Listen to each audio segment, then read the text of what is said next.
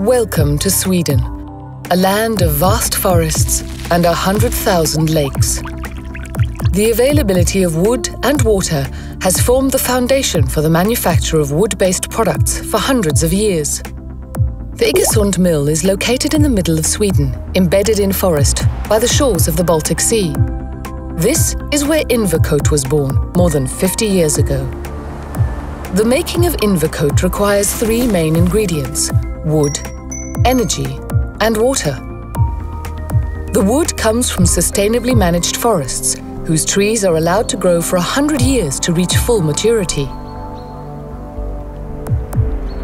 The prime focus of forest management during a tree's life cycle is on producing timber suitable for sawn products, for example flooring and furniture. The logs that do not meet sawmill requirements, as well as residues from the sawing process and sorted younger trees, are used for paperboard production. The wood is transported from the nearby forests to Iggesund's woodyard.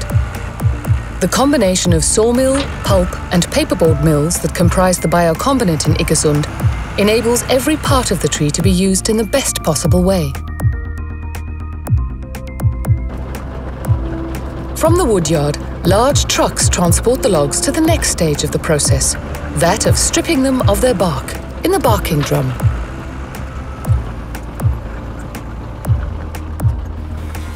The debarked logs are cut into chips and then sorted to prevent issues that might affect the quality of the pulp and ultimately of the paperboard.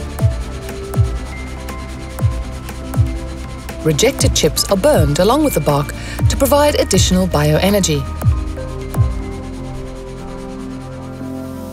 The wood chips are then boiled in a strong alkaline solution, white liquor, in a digester for a minimum of 6 hours. The process frees the cellulose fibers by dissolving the binding agent in the wood, lignin, which transforms the white liquor into energy-rich black liquor.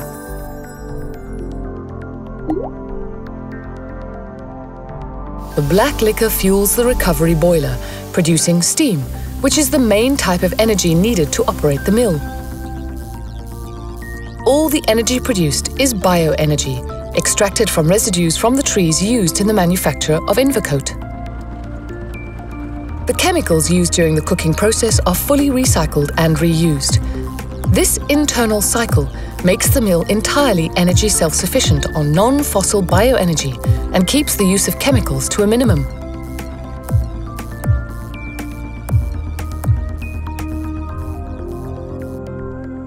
Freed of lignin, the cellulose fibers are then washed and bleached in a multiple-stage process. This process produces pulp that is pure and white, and ready to be pumped to the board machines and the Invercote production line.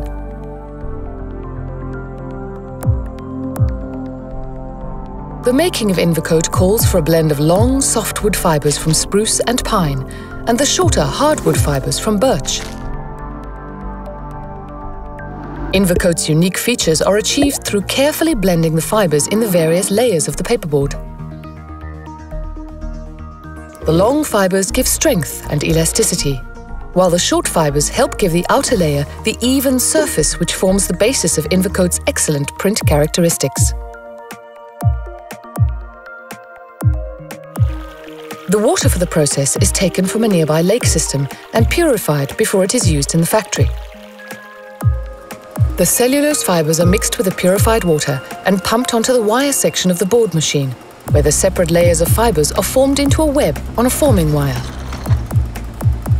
A fine plastic mesh from which the water drains or is pulled away by suction. The layers are merged together one at a time to form a multi-layered construction, which is the basis for Invercote's stiffness, smoothness, and flexibility. In the press section, the paperboard is put through press nips that squeeze more of the water out. In the drying section, the paperboard is dried further as it passes through a series of hot rollers, heated by steam from the recovery boiler. The water content, which was 99% at the start of the board machine, has now fallen to 5%.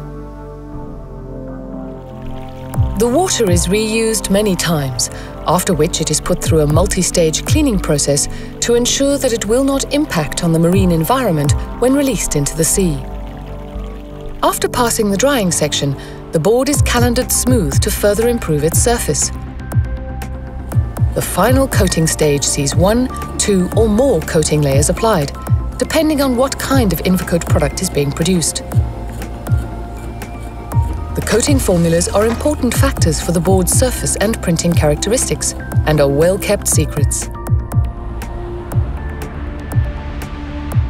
After coating, the board is rolled into massive reels that can weigh 40 tons and comprise 30,000 meters of paperboard. These reels are then cut down into customer-specific sizes, reels and sheets. The mill in Iggesund turns renewable wood, clean water and bioenergy into Invercote, a high-end paperboard appreciated by demanding printers, converters and brand owners all over the world.